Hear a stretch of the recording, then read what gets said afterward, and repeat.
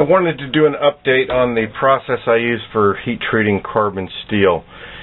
In my opinion, the heat treatment is one of the most important parts or aspects of making a knife. Everybody with practice can learn how to grind. Grinds don't have to look pretty. You just need to put an edge on it. But to retain that edge, you have to have a proper heat treatment. So what I'm doing with my carbon steel blades now, I use a coating. It's called, it's made by Brownells. It's a non-scaling compound, and it's powder. And what I do is heat up the blades to 500 degrees. I actually heat them to 550 degrees. Pull them out of the oven, coat them with this powder. The powder actually melts onto it, almost like a glass, it looks like. And it keeps the carbon from burning off on the blades. Something else that I'm doing, if you'll notice in the last video I did with heat treating, I was using motor oil in just a coffee can. Now the problem with that is I can only do 2 blades, and I heat treat 4 at a time, so I usually had, or I always had 2 coffee cans sitting there, because once you heat 2, the oil temperature rises enough where you're not going to get a proper heat treatment on blades 3 and 4. It's just not going to quench it fast enough. So what I've moved to is a larger pot, as you can see, and I'm using canola oil. It cuts down on the smoke and it cuts down on the smell, and I've got 2.5 gallons of oil in the pot right now. So I can handle 4 blades very easily without changing the properties of the heat treatment. And I set up the oven a little bit differently. Let's see if I can get you a shot of this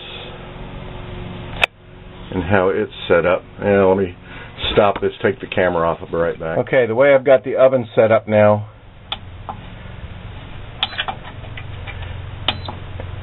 is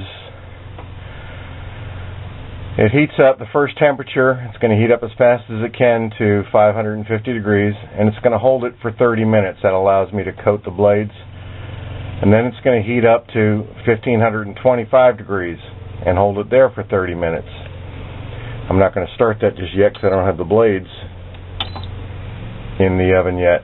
But what that allows me to do on the 2 hold times, the first one I let it soak for about 10 minutes because the oven heats up very fast to 550 degrees, and I want the steel to be at that temperature, not just the sensor inside the oven.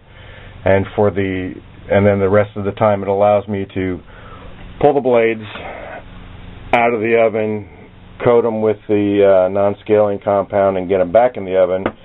And then the oven will heat all the way up to 1525 and complete the process as before. I'm using the same temper cycle as before, 450 degrees, hold it for 2 hours, and repeat that process. So do it twice. So let me get some blades in there and get started with the heat treating. These are the blades that I'm going to be heat treating today. They're out of a different saw blade. One that was a little bit smaller. I think it was a 30-inch blade and not quite as rusty. There's still some pitting, but it's a little bit shallower than the other ones. So let me get them in there.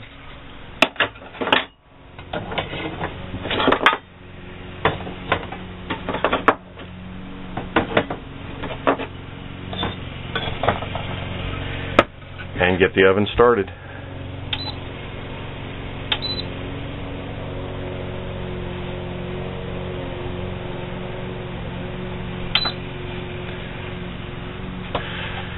I'll be back when it's time to put the non-scaling compound on.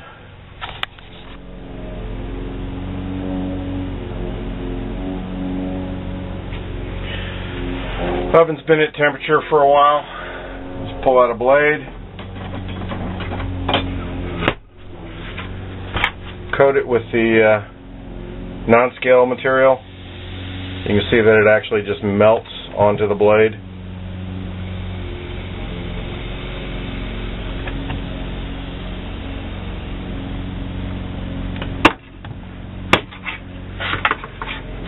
And then slide it back into the oven.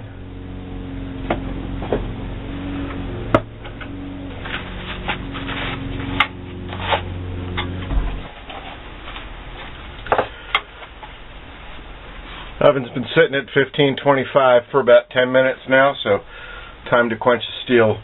Again, I'm using canola oil, much larger the container than I used before, so that the oil stays at a temperature consistent with giving me good results.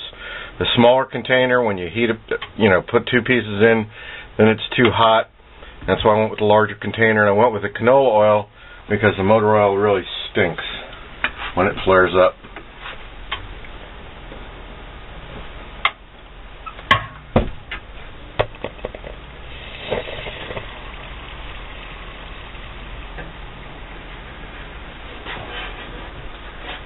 As you can see, you get very little smoke this way.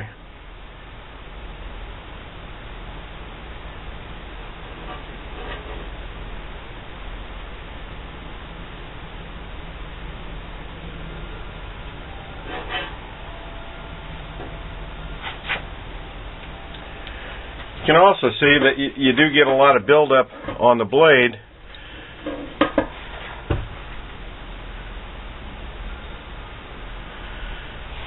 But that is not scaling, that's the material that we put on there, so it keeps the carbon content intact.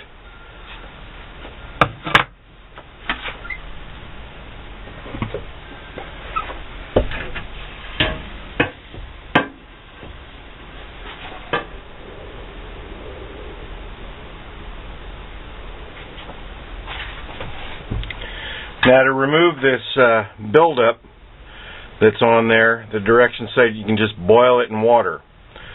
I'll probably just use the grinder because it's just as easy or easier than setting up something to boil in water.